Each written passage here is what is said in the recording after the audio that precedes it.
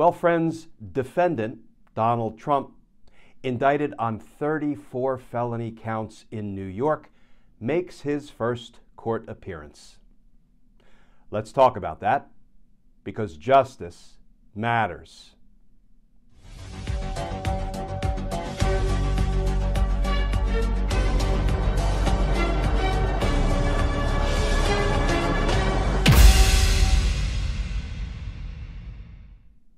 Hey all, Glenn Kirshner here. So friends, it was quite a day, wasn't it? Donald Trump made his first court appearance. He is now Defendant Trump. Let's make sure we always refer to him moving forward as Defendant Trump. He was arraigned on an indictment that included 34 felony crimes. 34 felonies for falsifying business records in his determination to steal the presidency in 2016. And what we saw unsealed today, both in the indictment and the statement of facts that accompanied the indictment, was a massive conspiracy, a massive scheme to basically defraud the voters of the United States by concealing deeply damaging information and evidence about Donald Trump's unsuitability to be a candidate for the presidency. And, interesting side note, each of the 34 counts carries a maximum punishment of 4 years in prison. So that would add up to, what, 136 years? Well, Trump wouldn't be eligible for parole until he's about, 173. No, he obviously wouldn't get a sentence, of 100 and some odd years. But this ain't no misdemeanor, right? People were complaining, all the Trump loyalists and flunkies and lackeys, oh, these are just misdemeanor crimes. This is like some sort of a reporting error. Maybe you put the decimal in the wrong place. No, 34 felony crimes, all committed with the goal of basically, robbing us of our right to a free and fair 2016 presidential election. Let's look at the opening salvo in the statement of facts that was unsealed today that accompanies the 34-count indictment. The defendant, Donald Trump, repeatedly and fraudulently falsified New York business records to conceal criminal conduct that hid damaging information from the voting public during the 2016 presidential election. From August 2015 to December 2017, defendant Trump orchestrated a scheme with others to influence the 2016 presidential election by identifying and purchasing negative information about him to suppress its publication and benefit the defendant's electoral prospects. In order to execute the unlawful scheme, the participants violated election laws and made and caused false entries in the business records of various entities in New York. The participants also took steps that mischaracterized for tax purposes the true nature of the payments made in furtherance of the criminal scheme.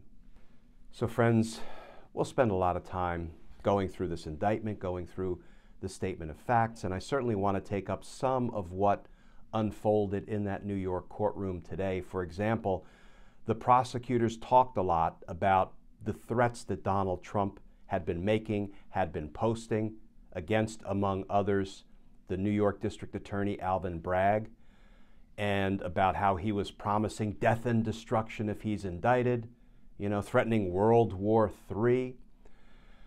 But the prosecutors stopped short of formally requesting a gag order or any limitation on Donald Trump's speech or posts. I want to talk about that probably in a video tomorrow and drill down on what I see going on here and how it might play out moving forward. Frankly, I was a little disappointed that the prosecutors didn't formally request some sort of restriction on Donald Trump's dangerous speech.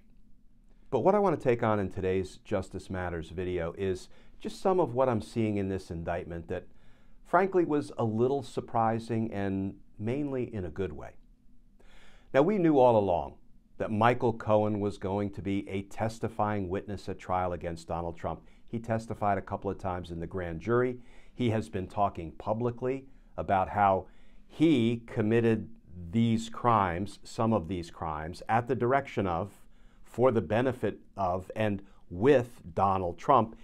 He pleaded guilty. He went to prison. He was punished. He was held accountable, and Donald Trump wasn't. That is a deep and inexcusable injustice. Of course, we also recently learned from the former district attorney in Manhattan, Cy Vance, that when he was investigating these crimes and Donald Trump's potential complicity in these crimes, Donald Trump's Department of Justice told him to stand down. Yeah, we're going to be talking more about that in the future.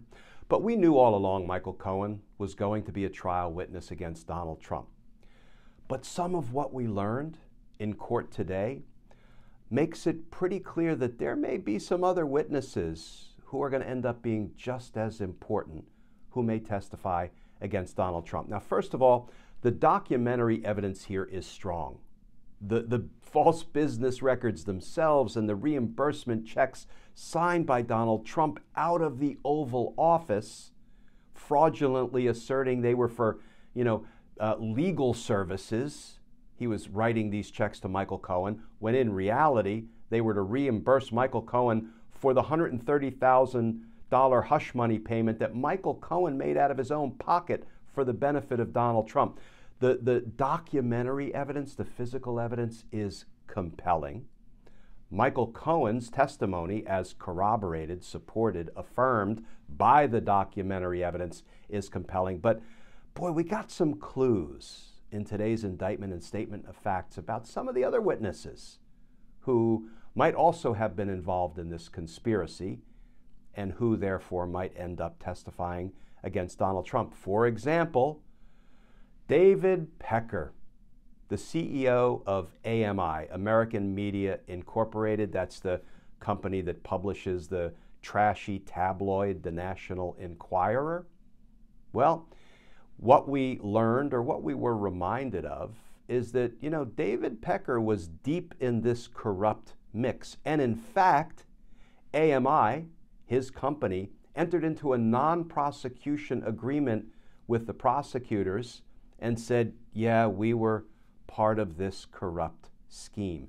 And some of what we learned in today's court hearing, and the papers that were disclosed, were unsealed, included things like David Pecker had a meeting when Donald Trump was a candidate in 2016 with Donald Trump, and he said, quote, "I'll be your eyes and ears," close quote. It's interesting that the indictment and the associated, the accompanying statement of facts quotes his words. What does that suggest? They talked to David Pecker. David Pecker may very well be a testifying witness against Donald Trump. And here's what David Pecker said. He said, "I will be your eyes and ears. I will identify, catch, and kill damaging stories as part of this criminal scheme so that they don't negatively impact your candidacy." And he said, and by the way, I, quote, "will also publish negative stories about your opponent." That opponent goes unnamed, but we know that opponent is Hillary Clinton. So David Pecker agreed to enter into this criminal scheme with Donald Trump to catch and kill negative stories about him, while at the same time publishing deeply negative stories about Donald Trump's opponent. What these people did was they did their nefarious best to undermine our free and fair election in 2016. And that's not only criminal, it's despicable and un-American and anti-democratic and dangerous. And it looks like, based on what we learned, David Pecker may not be prosecuted for it, but he may end up being a witness against Donald Trump. Okay, friends, let's turn our attention to Alan Weisselberg, the criminal chief financial officer for Donald Trump and his organization. You'll probably recall Alan Weisselberg pleaded guilty to a 15-year-long criminal scheme to defraud in the first degree, a massive tax fraud scheme that he and others ran out of the Trump organization. Of course, he pleaded guilty, became sort of a cooperating witness, though to be clear, he was one of those cooperators that I would say was playing the 50s. He had one foot in the Manhattan DA camp and one foot remained firmly planted in the Trump organization. He seemed to do the bare minimum. He did testify against the Trump organization in that criminal trial, and the organization was convicted across the board of the same 15-year-long criminal scheme to defraud in the first degree. And of course, Alan Weisselberg is now doing a bit over in Rikers as a result of his conviction, his guilty plea. And boy, he makes a couple of appearances in this new indictment and statement of facts, and it is absolutely clear he's a co-conspirator in these crimes as well. Frankly, my favorite passage in the statement of facts concerning Alan Weisselberg, there was a meeting between Weisselberg and Michael Cohen, who was also part of the conspiracy, and there were some notes taken on a bank statement by which they were kind of, going through the calculations of their criminal scheme, how much Michael Cohen would have to be repaid by Donald Trump and the Trump organization for paying out of his own pocket the hush money to Stormy Daniels. And the statement of fact says that Alan Weisselberg memorialized these calculations, let's be clear, these were criminal calculations, in handwritten notes on the copy of the bank statement that Michael Cohen provided. In other words, Alan, we've got your criminal doodles in your own handwriting. Ah, it's a beautiful thing from this old prosecutor's perspective.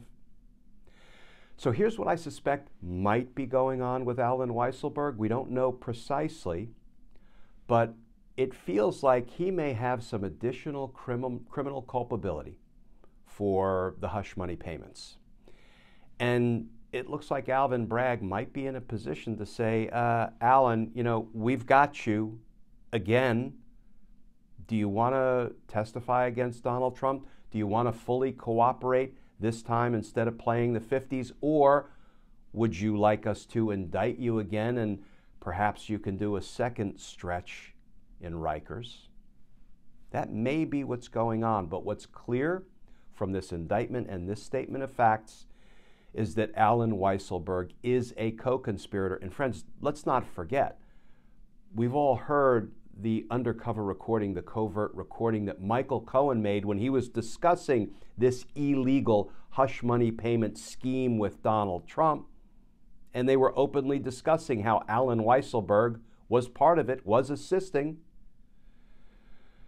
So, yes, again, from the perspective of this old former prosecutor, this case looks strong, both on the documentary evidence and on the testimonial evidence. Now, unfortunately, we learned that the next court appearance, the next court hearing in the case isn't going to be until December. I don't know why it's so far out. I do know that New York allows for a pretty robust motions practice before a case ever goes to trial. So I suspect they'll be filing motions and the prosecutors will be filing replies to those motions. Oral arguments will be set, but let's face it, this trial is not going to come to fruition until well into 2024.